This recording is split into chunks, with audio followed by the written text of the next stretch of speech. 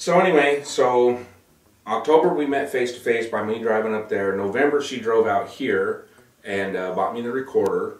I started recording tracks the day the recorder came in. Tracks that eventually wound up on the first album. I think it was December you had come out and we were talking about stuff, and I had come up with a riff for Fetish, which is actually the second song on our first album. I had recorded some stuff for some of the other songs like Fire and Ice. I think I started laying down the tower and possibly 2525 at that point. But I'd come up with a riff for Fetish. I just really hadn't decided what I was going to do with it. And usually the way I write is I'll pick up the guitar or possibly the bass, goof around with it a little bit. And if I come up with a riff I like, then I'll try to flesh that out and make it a complete rhythm track. I may not have any idea what the lyrics are going to be about at that point. What I will do is listen to that riff after it's been recorded and kind of see how I feel about it. I hadn't gotten that far with Fetish yet. It was just a single guitar line, nothing else done on there. She came out to visit and we were talking around about the music, and we were talking about something. I don't know if we were talking about sex or something else, but I think it was you who actually first used the word fetish in the conversation that we were having. Oh, I don't even remember. I go, oh, you mean like a fetish? Right. It was like that. Something like that, exactly. And the light went on over my head. I went, Fetish. That'd be a good title for that song. And from there my brain started working, and I started thinking of, well, this would be kind of cool to kind of just write down what are the different sex fetishes that people have, and we got feathers, we got whips, chains, fuzzy handcuffs, silk, whatever, So that was how that song was conceived and eventually written. Wound up being recorded, and we did make a music video for it. We're getting ready to do a cassette-only EP, 5 songs, and it's going to have 2 songs each from our first 2 albums, plus it's going to have a brand new song. Monster to Be the Man includes $1. Those are the names of the first 2 albums. I'm not going to tell you what the name of the new song is, but I felt like the Monster That Made the Man, I felt like the material was good, but it was kind of lacking in production. So if I was going to put songs off of there, I felt like they needed to sound better, so I decided I would re-record them. Fetish is one of the ones that we picked. So we got new guitars, we got a new amplifier, and we got a new drum set. Okay, so what we're doing is we're going to hook up the recorder and the amplifier and the guitar and everything and get tuned up, and then we're going to lay down a preliminary track for the song Fetish. So we're going to start with uncovering the recorder and getting it turned on. This is a Boss 1600 BR 1600 CD digital recording studio. It's got 16 main tracks and 240 virtual tracks. So I can essentially use 256 tracks to make a song. And we're not going to be using that many for Fetish, but for the purposes of redoing Speed Freak, I wound up using 33 tracks, which that sounds like a lot for just drums, bass, 2 guitars, and vocals. But it depends on how good you want to make the recording. You wind up double tracking a lot of things, doing some copying of certain things to kind of enhance sound and things like that. Of course, with Speed Freak at the very beginning, there's cars running and people screaming and stuff like that, and that took up 8 tracks just by itself. So. Wow. So right now the recorder is warming up? The recorder is on now. Okay, and it's set for another song that we've been working on that's going to be on the next full-length album. So what I have to do is I have to hit Utility, scroll over to Song, hit Enter, scroll over to Select, and since the original version of Fetish was recorded on this machine, then it'll still be here. All I have to do is scroll up to find it. Now, of course, I've done 2 full albums on this, plus a bunch of other songs, so it's up here a long, long ways. There it is, song number 15 on the recorder. So hit enter, now the song is loading up.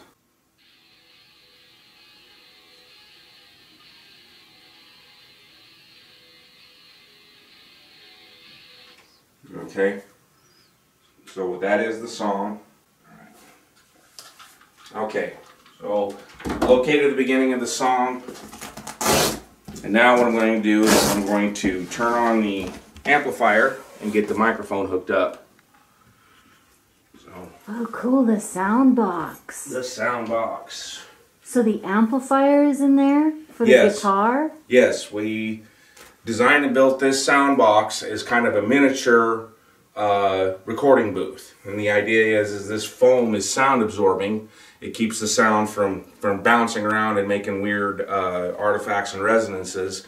So what we get is a pure, clean sound from the amplifier directly into the microphone without any weird harmonics or anything getting in there. It makes for a much tighter sound and a lot easier to manipulate once it's on the recorder.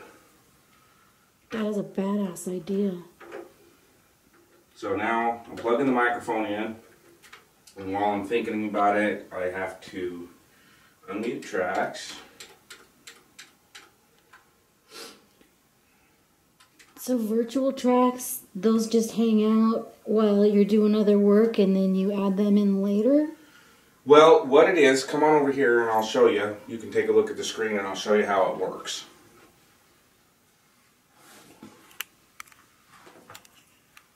So, can you see it real well in there? Yes. Okay, so what I do is I hit this button. This is a V-track button and it means virtual tracks. Now, if you look at the screen here, what you see, all of these, you got a bunch of dots and you got a bunch of squares. What the squares represent are tracks that already have audio on them. Okay, and if the squares are filled in, that means that's the track that's available. That's what you're going to hear if you hit the play button. If it's an open square, that means there's audio there, but that's not the track that's pulled up. So what I do is it's on virtual track 1, and you can see how track 1 is highlighted there. What I'm going to do is I'm going to scroll down to virtual track 4. And it'll tell you right over here is V track 4. If I wanted to, I could actually get in there and name that track. It would be Rhythm Guitar 1. I'm not going to do that because I don't really need to. Now I just punch number 2 and do the same thing. 3, 4, 5, 6, 7, and 8. Alright, and now what we have to do, since we're not using any of the onboard effects, I don't have to have guitar or bass or vocal highlighted. I go to multi-track. You can see how that lights up all 8 of these right here.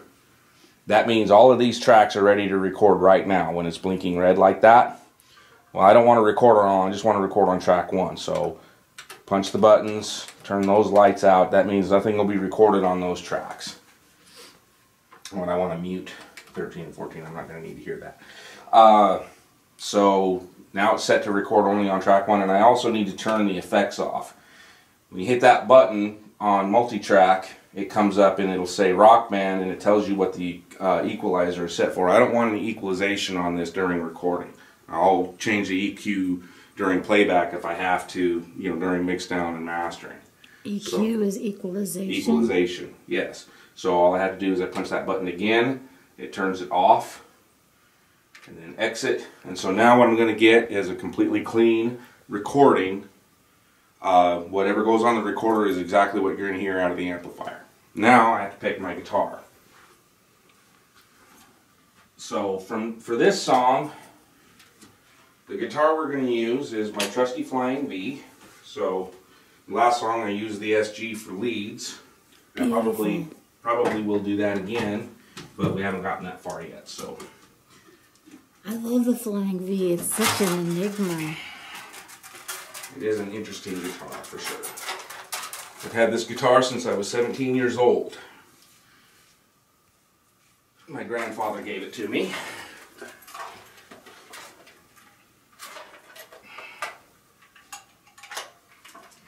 Take these keys off so I don't scratch the finish. For sure. Alright, and so now... many things to think about. So, turn the amp on. Oh my god. Standing pretty close to it. Alright, the amp is already set up for the sound that I want, because I'm going to use the same settings as I did for Speed Freak. I want it to sound the same, and I really like the sound I got dialed in, so I'm going to leave it that way. So, amp is on. Now I come over here to the pedal board.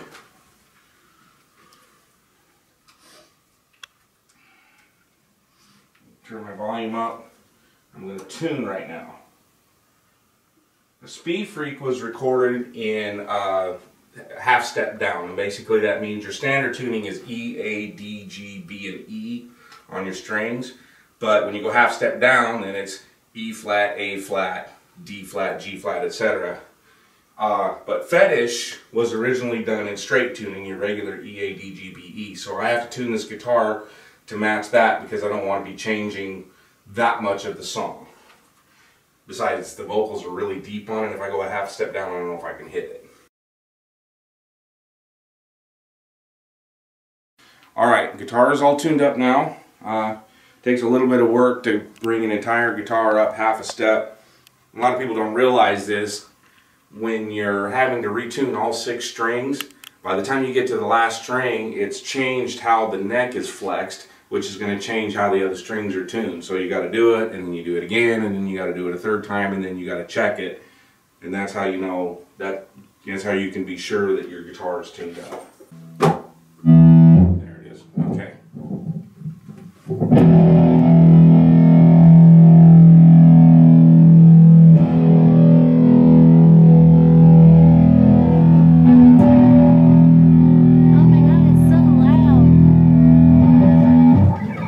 Headphones on. I'm going to play back the original version of the song and play along to it just to kind of get through the whole thing, get myself familiar with the rhythm of it. You'll be able to hear the guitar, but not what's going on the recorder right now. The timing on Fetish is so important because it's so sexy. Thank you. I like it too.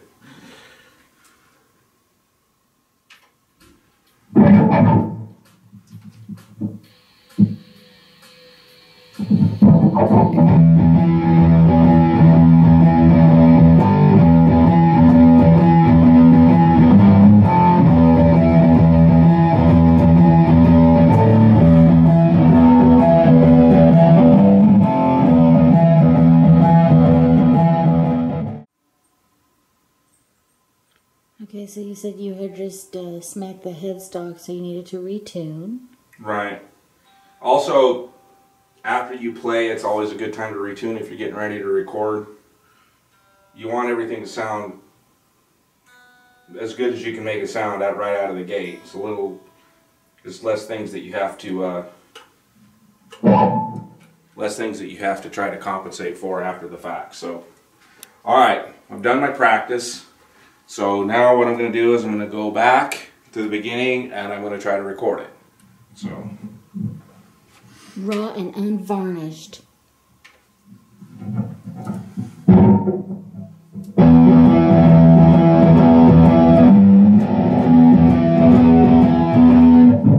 I already fucked up.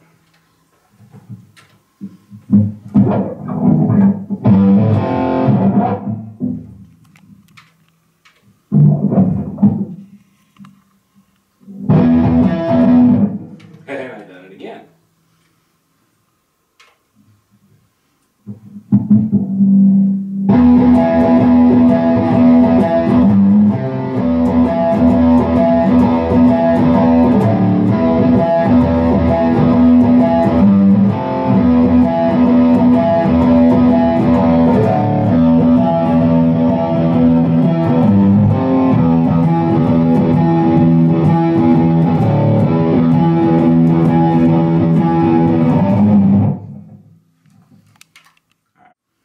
So this is a process.